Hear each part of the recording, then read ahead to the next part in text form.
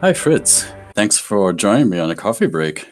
Hey, I have a topic I'd like to talk to you about, I'm or I'd curious. like to Yeah. hear and learn more about from you, Mhm. and that's the topic of connection.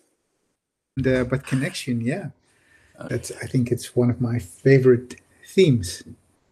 if it's okay, I would like to go over quickly what I've understood of your model and where I have heard from you where the connection comes in. Especially, you have a model that tells us that the groups of people or teams can be in different phases. Can I say phases? Is that the right Yeah. word?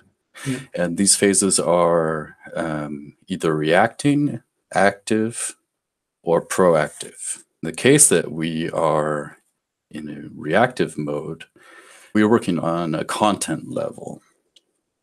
Mhm. And in that case, as a leader, we are acting as an expert. Yes. What we want is to become more active and eventually more proactive. And in order to get from this reactive phase into an active phase, we need connection. Is that correct? That's correct. Yeah. That sounds pretty easy. Mhm. Is that easy? Well, I guess it's more easily said than done. Okay. For example, in the context of a group, especially in a business environment, the word that I'm using in the model is not just having a little chat, because we can have a chat on a content level. For example, we work in a team and I ask you, did you do this? Because I need it for that. And that's also a connection, but that's not what we mean here. Connection has something to do with more deeply understand one another, not only on the content level, but also on the level of the relationship. That I ask you, so how is this to you? Is this okay? How do you feel? What do you need? Hey, that's interesting. It is about getting into a connection beyond behavior, because behind behavior we have our feelings and our needs, and when we connect on that level we more easily get to a common ground. But to get to that level, that is not always easy. That is a challenge sometimes, because I can think, hey, you asked me this about what I had to do. I feel annoyed, but I don't want to lose the relationship with you. So I give you an answer on the content level, but I don't tell you what I really actually feel. Then we are not really connected. Connected has something to do with trust, being open, leveling with one another. And that's the birth ground for a creative level, the active level that you talked about. So it's about feelings Yeah. and trust. Isn't this what humans are really good at? Making connections to each other at this kind of level. We're social animals. Why is it so hard for us in this context? I think we of course we are very good at it. I mean, we as a human being long for connection. But think about relationships also with loved ones. That can be quite a challenge. For example, in the context of a organization, it can also get, say, complicated. This organization is a dominance hierarchy. You get people with a lot of power and people who have less power. When you, as a human being, walk into a dominance hierarchy, the brain, which is a social organ, falls back to fight, fly, free. So that is a function of the brain. And of course, we show more, I would say, sophisticated behavior, but our brain is telling us, be careful. This is your boss. He has an influence on your salary, your opportunities, the kind of work you get next week. Be careful. So there we become a bit more strategic, I would say. We cope with the situation, try to keep us safe. And that means that we don't show ourselves completely. Connection gets lost. So it's protection. It's protection. We're protecting ourselves. It Yeah. goes the other way as well. Not just because somebody's my boss, but also because when I'm the boss, something maybe to do with what we've learned about the way things are supposed to be in organizations, that things are supposed to be objective and not with feelings. I got to be an expert about stuff. I have to help people with information, making decisions, and not get too close, because who knows, all these kinds of stuff that show up. Yes, there is an assumption behind it. It has to do with the story that we created about what you should and should not do in an organization. It should be clear content, scientific even. Feelings are for at home. But you don't just walk with your thinking into an organization. You walk in there with your whole being. The idea that in this context of an organization, it should only be about content is actually, I would say, inhibiting the full potential of a system, of an organization. And when it's only about thinking, how do you feel when someone is motivated or when you are motivated? So the risk that we're running is that on the content level, we can also, for example, disagree. But when I understand what your thinking behind it is, what your needs are, and I can explain what I feel about it and what my needs are, and then we can find a way to lift each other, to say, how can we find a way that's working for you and me at the same time? Sometimes our feelings, I don't like you, or I'm afraid, so I close down, is in between getting connected. And then the system is not getting to its full potential. Vulnerability, or being open, precedes trust.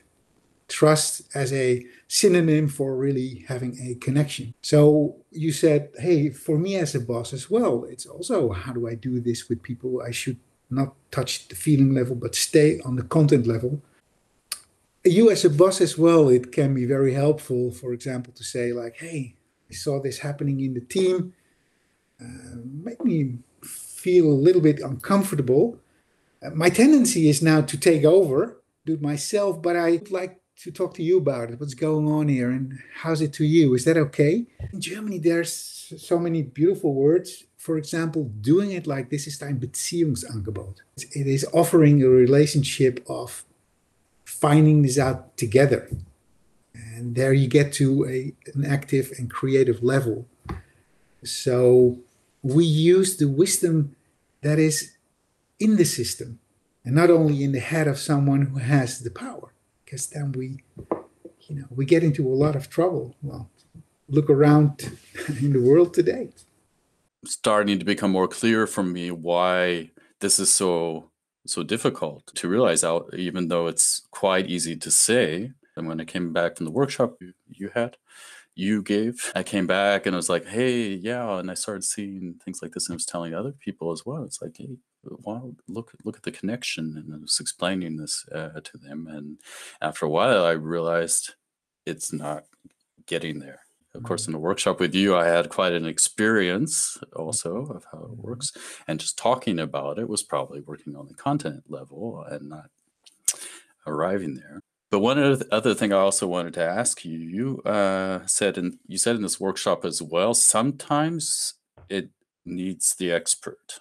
So kind of understood that as if a team is in reactive mode, you can't work on a different level. You have to also find the level they're on, and sometimes you have to have that. So sometimes you have to be the expert as a leader. Yeah. But the fact that you're being an expert keeps you in the reactive mode. So sometimes I have to be an expert, but being an expert keeps me in reactive mode. Yeah. What am I supposed to do? Yeah. The interesting thing is, what you're touching upon here is that the model that we're talking about, it's called Impeccable Leadership, is operating from the idea that the behavior of the leader has an impact on the behavior of a group.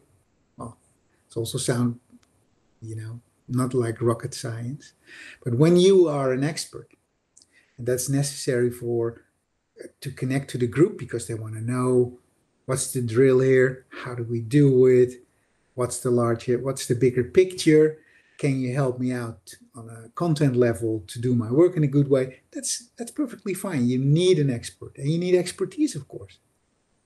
But at the same time, when you keep being an expert, your people will not, they're ability to develop themselves to become an expert will be limited if you give all the answers. So when you want to have them develop to a next level, the active level, you need to do something in order to be the leverage for them to get to the next level of development. And that's why connection is important, to ask them, so, hey guys, so what do you need? What do you want to develop? How can I help you there? How do you feel about it? Is there anything that you want to say to me so I can be a good, leader to you? So you start here from a discussion and go towards a dialogue. And, this is, connection is not just 0 or 1. It is also a process. But that's the reason behind this model having several roles. These are aspects, attitudes, and leadership is all about being able to go from one role to another. How do you know what you need to do? That has something to do with learning to read the behavior of the group. And therefore are these developmental stages. Every stage has its own, way of group behavior. And you can see in what phase a group is. And then the principle is first pacing and then leading. So, for example, when a group is reactive, suppose they are a little afraid and they want you to give all the answers and just let me do my thing and then everything will be okay. I make sure that I cover my ass, so to say, and everything is fine. That's reactive because there are a lot of relationships that are not connected. When you try to solve this as a leader by giving all the answers, taking over when something is not being done, you are having a strong position of power and of expertise, but the group stays the same way. So the next challenge is to connect. So what's going on here? And ask them what they need and what their feelings are. So by asking these kind of questions, you already move towards connection and a coach role and help people to get in a process to become active themselves. Now you don't have all the answers. You start asking questions, and the effect is that you move from reactive to active. So all these roles are relevant, but it is about finding your way there. And this is why impeccable leadership is kind of an explanatory framework that helps you to see what's the dynamic here, what's going on, and how can I pace and then lead towards the next level of development. What comes to my mind now is that in my days of studying about organizational development, you had these ideas about you need to have a burning platform.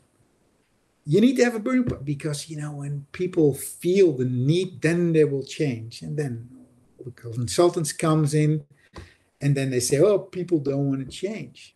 No, but think about the brain again, with fight, fly, and freeze. When there's a burning platform, your brain is saying, wait a minute, whoa. So all these defense mechanisms are starting. You don't need a burning platform.